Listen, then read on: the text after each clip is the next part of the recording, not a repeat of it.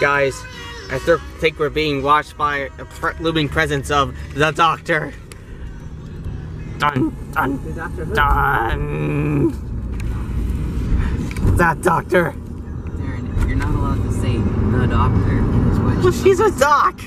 She's watching us. Darren, you're not allowed to say the Doctor unless you're referring to the Doctor. Oh, okay. We're at the CSC again, folks. Well, I knew the doc exhibit would be right there, but we're not checking out that. We're checking out the one that is like that way, which I pretty much knew where the exhibits would be, like from the exact start.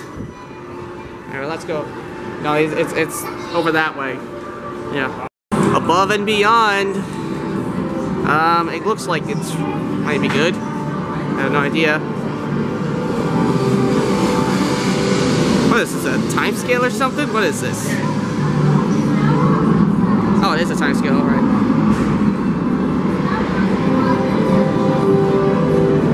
Uh-huh. Oh. This is gonna be a lot to cover.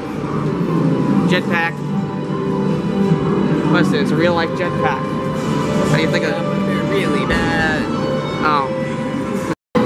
Flying vehicles.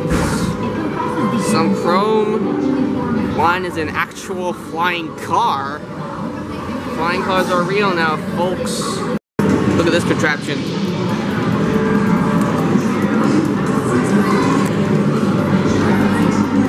Raising it up. Raising it up. And press this button. And bam! Oh!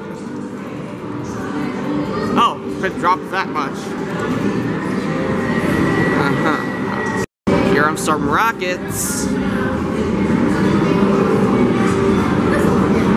Some future rockets. Yeah, these are ones that have never been made yet, obviously. And here we could like go into like space elevator here. It's about to go. This doesn't really look like a convincing elevator, but let's see what happens. 2, 1, boom. Welcome to the International Space Elevator. During your 3-minute journey, you'll rise from sea level to over 53,000 kilometers. That's 33,000 miles above the Earth. Now prepare for ascent. Alright. 3, 2, Alright, there we go. Elevator drive engaged. Your forward viewport features an automatic smart guide that will locate, identify, That's a cool and animation. zoom in Where am on I? distant objects and phenomena. See how many things you can spot during your journey. Up above, you can find your location and altitude, as well as outside pressure and temperature. Oh, those are. Incurse station maintenance helicopter. Alright. You are now at an altitude flown by commercial jet aircraft. Be glad the windows are closed. It's 3 times colder out there than in an ice cream freezer. At this altitude, Supersonic air pressure is so passenger low jet? outside, you need a pressure suit to We're still survive. in this kind of an The atmosphere. only aircraft you might see now are high-altitude weather balloons that collect data about the That's just a upper reaches of picture. Earth's atmosphere. Lazy. Here, you may notice bright flashes of light. This is where orbital debris burns up as it re-enters Earth's atmosphere. No reason for concern. The space elevator cables can move to avoid large debris hazards. In just a few moments, you'll be crossing the Kármán line. Here, space begins. Now, as you pass through its orbit, you may catch a glimpse of the International Space Station, a major accomplishment in space history. The radiation visualizer shows that we are entering the Van Allen radiation bands. This is where Earth's magnetic field traps charged particles.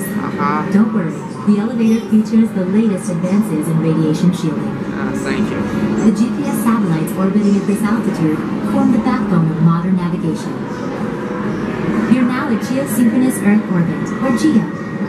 You might spot some communication almost satellites at the out station. there. Just a few more kilometers to go, and we're almost, and we're up there. We should be turning in 3, 2, 1. You are among the very first to get a sneak peek at the newest wonder of the world, the International Space Flight. Wait, what? When it's complete, Oh, come on. It's in construction? Come on. That's what a ripoff. Space destinations like Mars.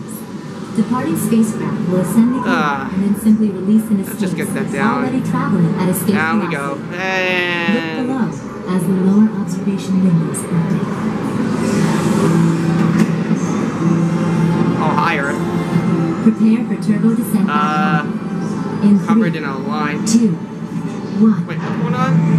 Ah! So we're in South America the whole time. That was the so that was the Thank you for flying the space. International Space Elevator. Imagine This space elevator was a bit of a ripoff. Here are a couple of drones. Even drones are in this thing. Again, this is stuff like things that are flying in the air and also in space. Oh, also over there, kids get to design and fly their very own jet. I think they kind of look the same. Here are the smallest satellites you have ever seen, all the way to just a computer chip floating in space. Kind of lazy if you ask me, but hey, I'm pretty sure it's like accomplishes something, I don't know.